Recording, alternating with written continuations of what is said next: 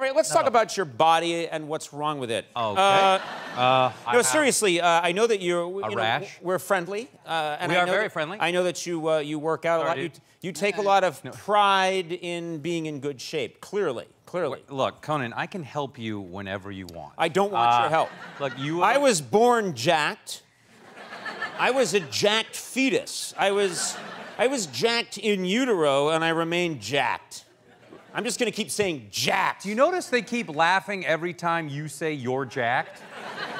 I know. It's because that's their way of agreeing with me. It's I saw, there was a paparazzi photo that I saw of you recently, and this was taken very recently, and it looked like you were flexing for the paparazzi. You were going out of your way to show off those guns. Is that something you do when you see cameras? How dare you? That's normal. No, I wearing the sunglasses because I was flexing for 10 minutes to wait. I was waiting for someone to take a photo, and then after that they didn't print those, but I got undressed and did a lot of push-ups and some squats.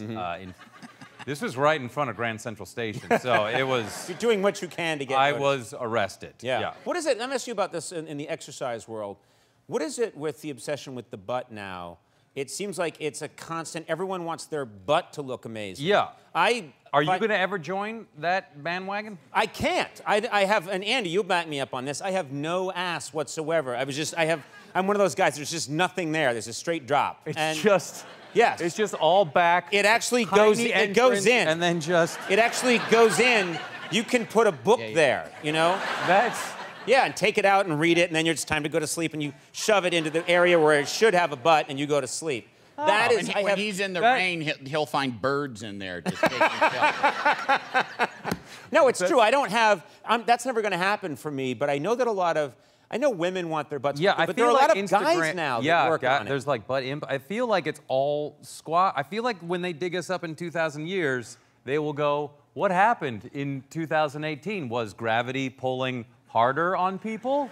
Did they need to have huge muscular butts and legs all the time?" Right. Because I feel like Jennifer Lopez kind of broke open the butt craze, and because it used to all just be huge boobs, tiny, skinny people, and now it's butt central, and I love it. You love it. Yeah. You do a lot of stuff. What's good for your? What are the exercises that you do? I do this one where I. This isn't an exercise. This is, you don't want to know what I'm doing right now. I don't. I'm whatever it is. I'm telling HR.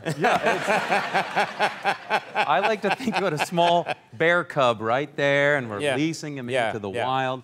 No, I do a lot of squats because you got to work on the core. I cannot believe we're talking about this, but. I'm taking over Dr. Phil's show, so yeah, this is momentarily Dr. Phil. Oh, well, he talks about health, or is it Dr. Oz? No, I don't know. Neither of them are real doctors. No, no, Dr. Phil's in great physical shape, so. Yeah, his mustache works out every day.